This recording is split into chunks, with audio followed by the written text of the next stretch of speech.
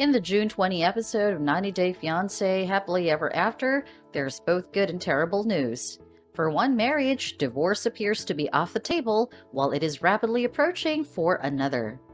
Meanwhile, Elizabeth's family reunion road trip gets underway and it does not go as planned. Following her weight loss surgery, Angela reverts her old habits and someone's plans are altered due to a positive COVID test. The start of Elizabeth's family journey to Maryland for the family reunion may, unsurprisingly, be summarized in one word: a catastrophe. Her brother Charlie flies, which alleviates some of the tension between her and her husband Andre. After the first turn, the refrigerator in the RV burst open, spilling everything, foreshadowing the disaster to come. Angela is determined to live a healthy lifestyle after her weight loss surgery, and she's doing very well so far.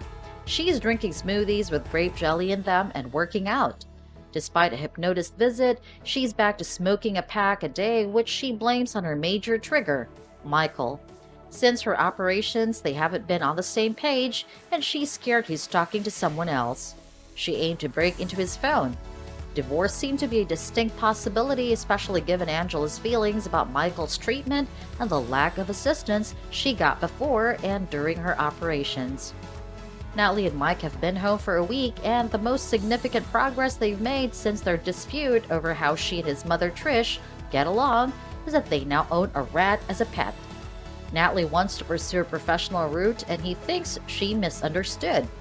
Trish didn't label her a hooker, and he respects her. She says she'll interpret for a television station because that's what she knows, which is similar to Trish's suggestion. Finally, she states that she feels compelled to apologize to go forward, but she cannot forgive and forget. Tiffany and the kids are flying to South Africa to spend time with Ronald, but it's unclear how long they'll be there. She has an open ticket which allows her to depart if they continue to struggle or work through issues. But if his visa is denied, Ronald wants to convince her that they can all live in South Africa together, so he builds her son Daniel his room in the garage. He also claims he will only allow them to return to the United States when their visas expire, 3 months, then another 3 months, or when he is granted, he can travel back with them. I'll compel Tiffany to relocate to South Africa if she doesn't want to, he adds.